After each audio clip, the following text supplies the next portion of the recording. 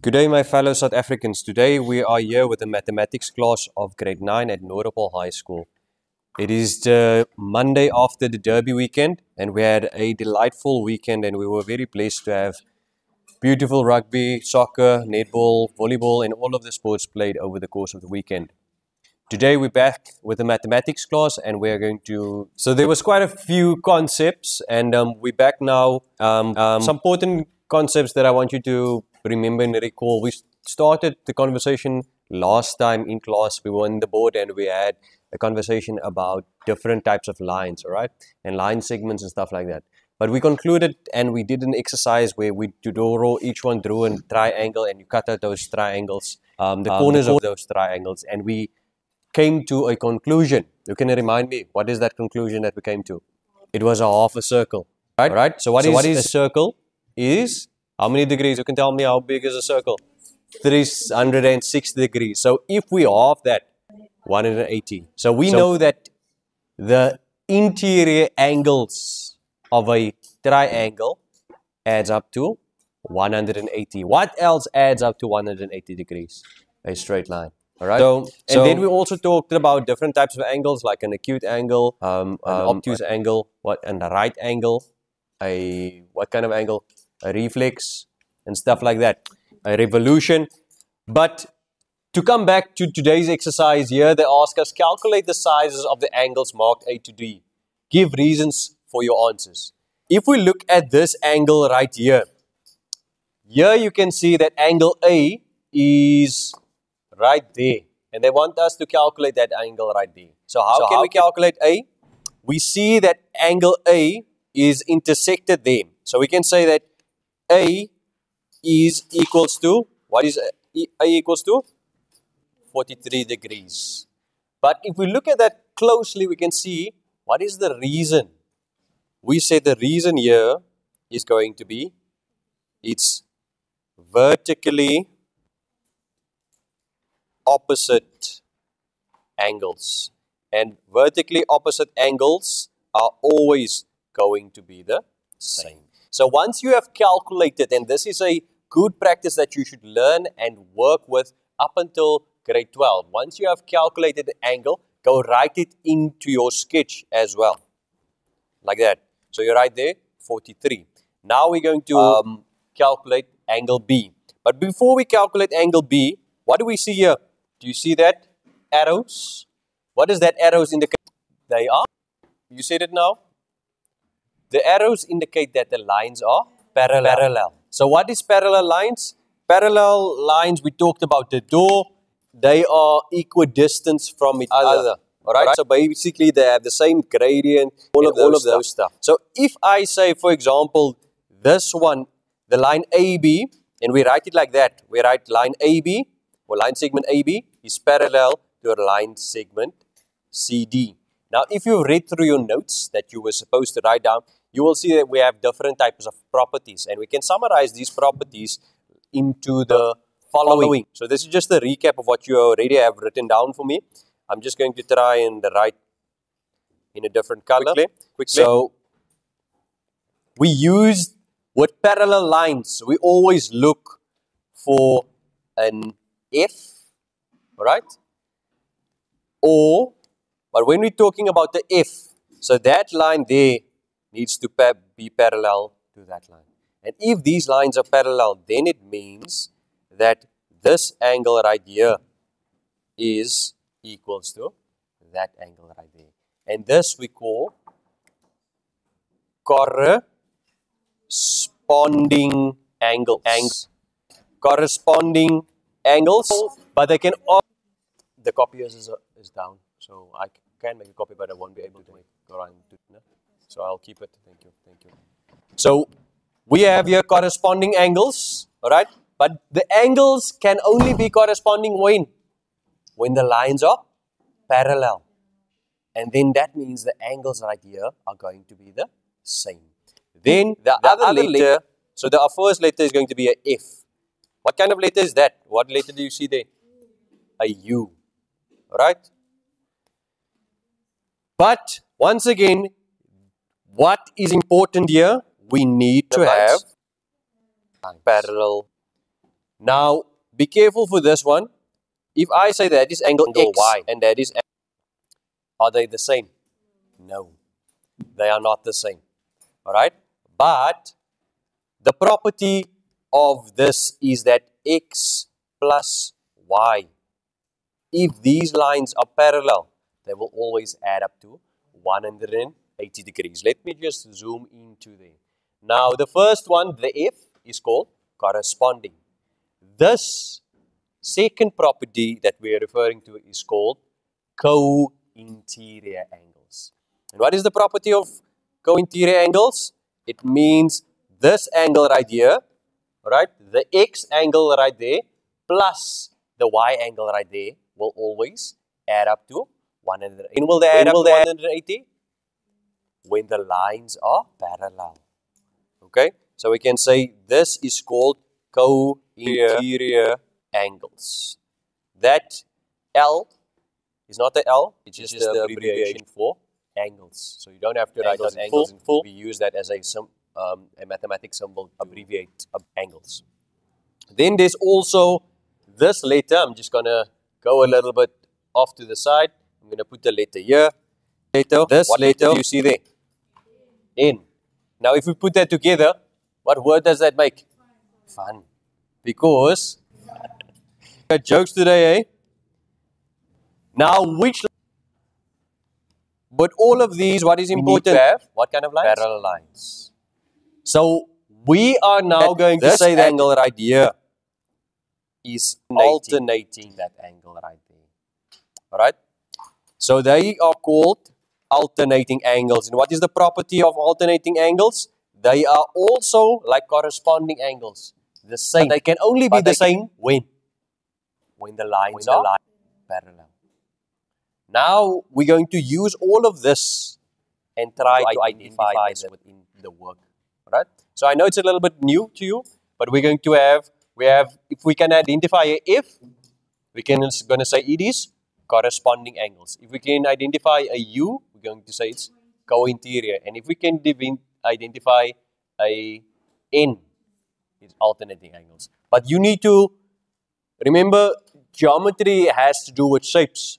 But a shape is not always going to be in the form that you think it is. So the F, the U, and the N can be switched around, can be upside down and stuff like that.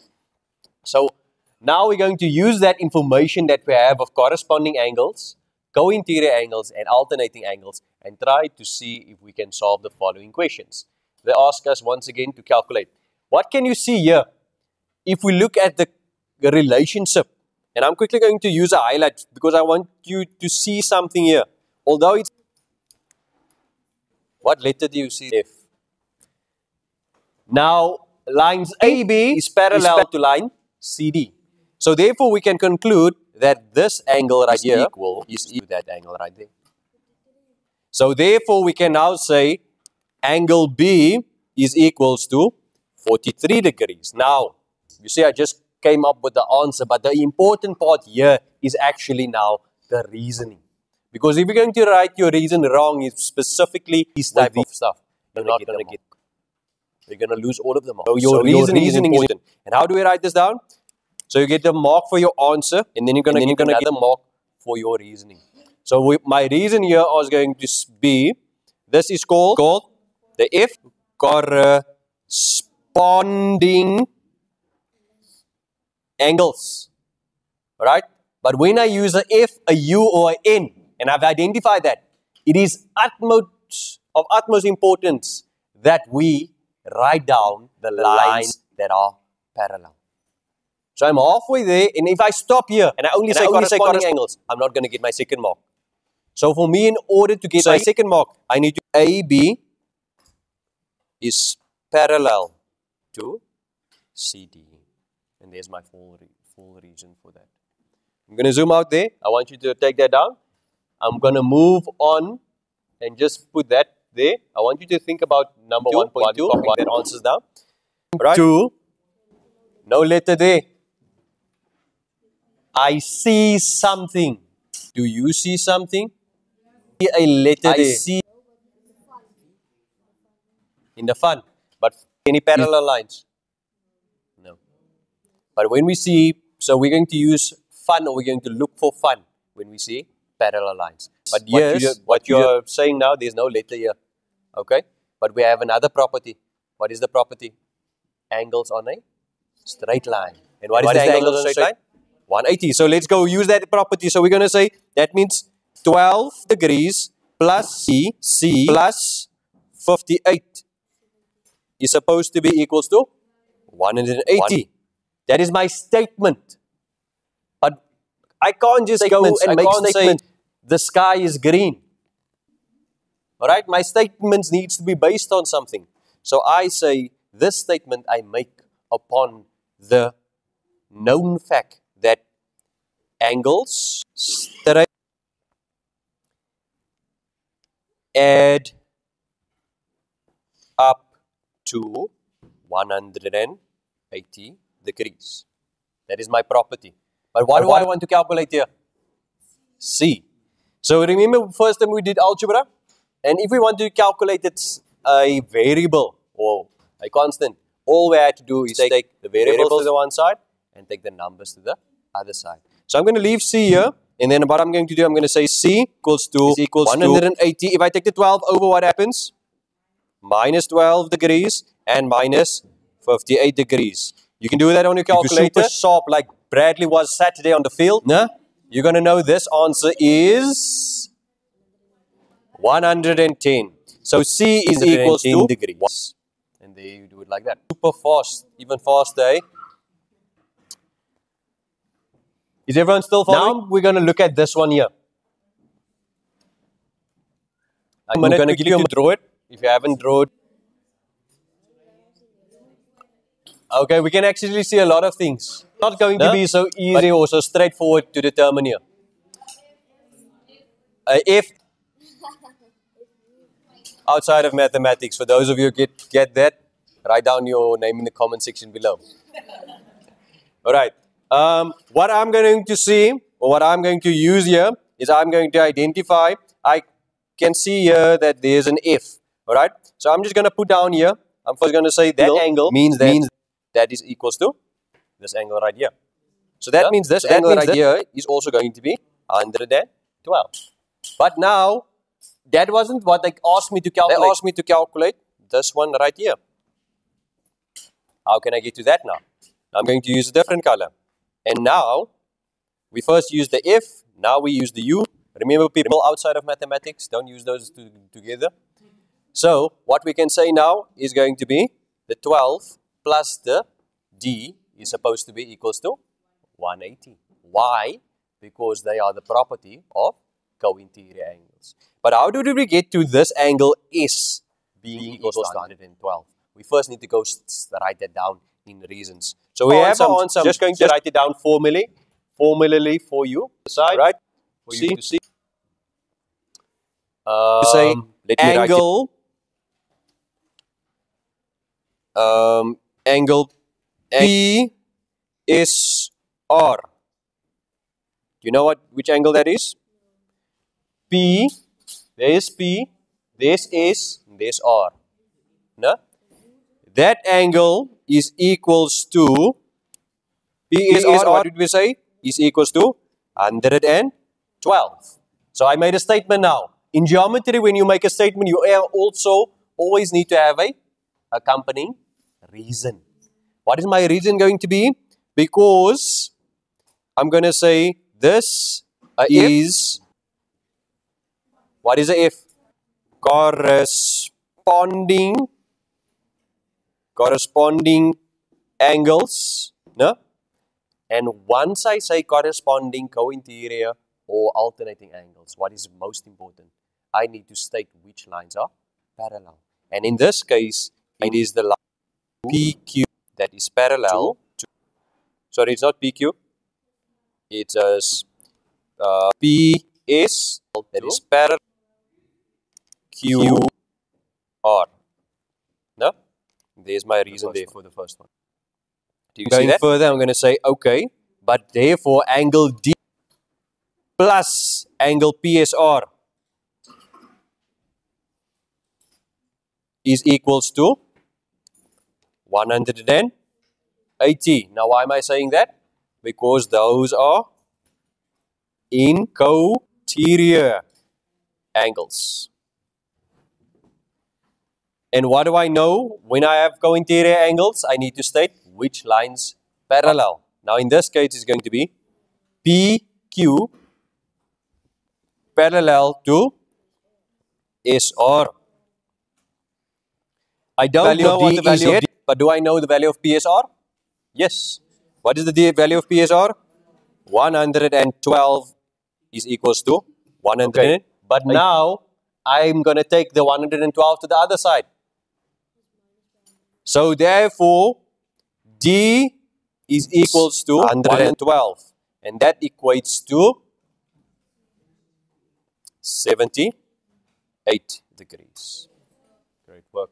You see, this work is actually not so difficult. Let's look at these followings now. Now they ask us the following. I just want to have a conversation quickly with some. What we can say here, they ask us calculate the size of the largest angle. Show all your steps with reasons. But in order for us to know what is the largest angle, we first need to go calculate x, because x is unknown. So what we're going to say here is going to say x minus 6 degrees plus x minus 9 degrees plus x plus 10 degrees. Alright?